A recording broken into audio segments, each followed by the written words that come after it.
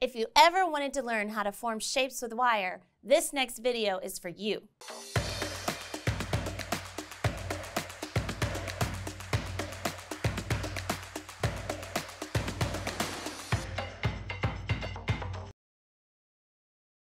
I'm Laura Scott, co-founder and owner of Wubbers Pliers. Today, we're going to make the Triangle Tango Bracelet, which is a bracelet using just wire and a few tools to create a lovely look on your wrist while having a little fun. Here are the tools and supplies we're going to need for this project. You're going to need some 18-gauge wire, some 18-gauge jump rings, 14, chain nose pliers, 2 pairs to open and close your jump rings, round mandrels, round nose pliers, the medium triangle pliers, and some cutters. So we're going to take our 18-gauge wire, and I want you to take the flat side of your flush cutters and just make a flush cut on the end of that wire so it's nice and flat.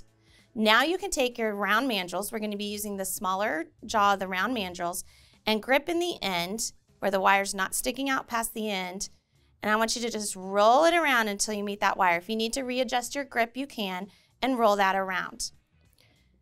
So you have a nice, we're not going to center that, we're just going to leave it how it is. We're not going to crick that neck. And then we're going to come in and lay it flat in the center of the smaller jaw of the triangle mandrels. You just want to lay that right there in the center and get a grip on it. So it's right there in the middle. I'm going to grip, I'm going to roll my wire around the smaller triangle. You'd have to open up the jaw, and you're going to come back behind that loop you just made and give it a little push just to flatten everything down. Now you want to take your chain nose, and we just want to push that little, all I'm doing is gently pushing that over down into the triangle, that little loop we made. Now, for you to see a little better, I'm going to cut off some of this wires just so you can see better what I'm doing. And I'm going to take these triangle mandrels again, and what I'm doing is I'm aligning these last 2 little angles of the triangle, and I'm going to grip and wrap back around that triangle. So we're kind of doing a little tango with our wire. We're twisting around the tool, doing a little tango, and then we're going to get our rounds. So right now they're like a folded book, and we're just going to leave them that way for now. And what we want to repeat, we're doing the same thing we did on that side on this side. So I'm gripping with the smaller jaw on top, because now I'm just going to pull that wire around. I'm going to slip this out and readjust so I can come in here and finish this out so that it's that perfect circle behind there. So it's mirroring the other side. It's just like the other side. And I think I didn't pull that all the way around. Okay. Now I'm going to trim off my extra, and I want you to be careful here. You're just going to get right up to next. Make sure you only cut that wire that we did the round circle with.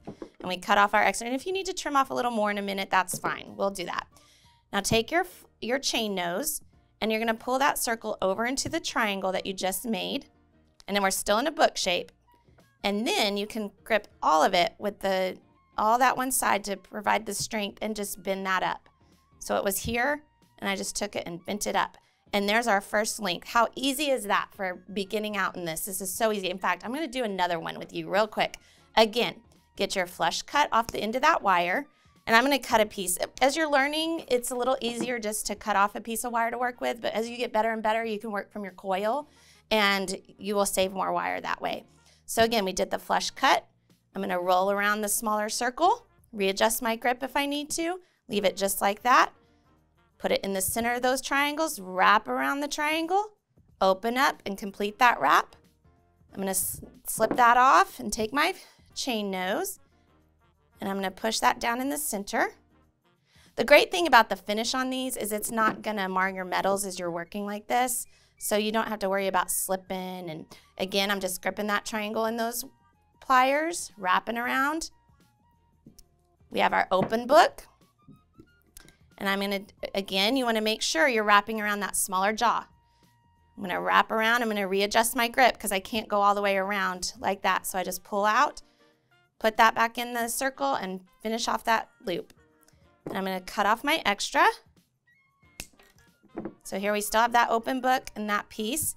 You're going to take your chain nose, grip it, and flip that into the triangle. And then you can come through and grip all this with that, all that in the mouth of the jaw, and flip that up, and there's your second link. Simple as that. So now I'm going to continue to make this link 6 more times. For the average size bracelet, you may need to do more or less depending on your wrist size, but 6 more of these links, and we're going to then connect them together. So now that I've made my remaining 6 links, I'm going to show you how to connect these together using your jump rings.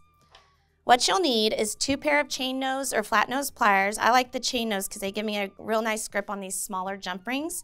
And I'm just going to twist one open. This one's already twisted open, but make sure you always twist these open because if you pull or push, you're going to change the shape. So we're going to twist this open. And you're just going to put the end of one of your links into the open jump ring and the end of another one into that same jump ring. And then we're going to wiggle those twists back and forth. We're still doing the little tango while we make our bracelet. We're just twisting a lot too. Okay, and so we're going to get another one.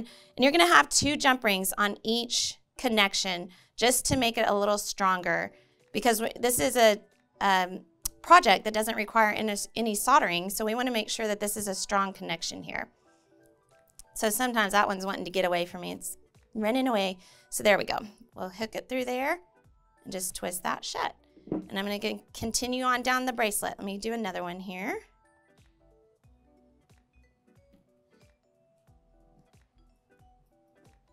Again, you're going to twist those.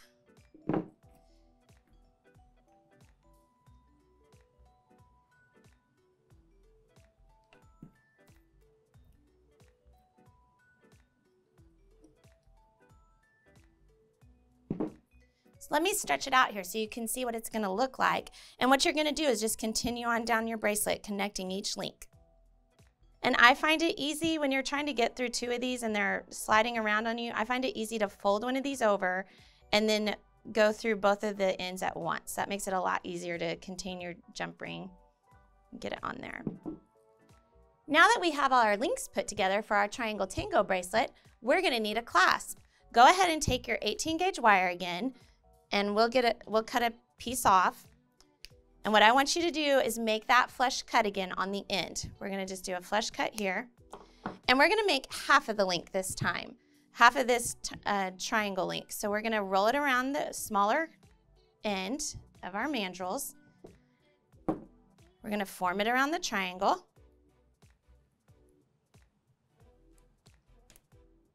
Now this time, we are going to fold that down in there. But this time, instead of mirroring that, what we're going to do is we're going to take our chain nose pliers and get right up here in the middle. And I want you to just bend this piece straight up like that. That's going to start our clasp. And we're going to make a little hook. What you're going to need is 1.5 inches of wire sticking up for this part. So I like to hold the triangle at the bottom of my ruler and then find where 1.5 inches is. And you want the flush cut again. So I'm going to hold my hand there. My 1.5 inches, and then make sure you're using that flat side of the flush cutters because that's going to be an actual part of our piece. Next thing you're going to do is take your round nose pliers and you're just going to make a little roll in your wire.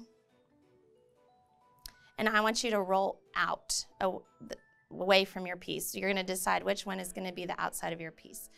Now that I have that little roll, I'm going to you can take your round mandrels or your round nose, and you're just going to go into the thicker part of those jaws and roll that hook down over your piece. And you have this nice little hook. Now I'm going to show you how to connect our clasp to our bracelet.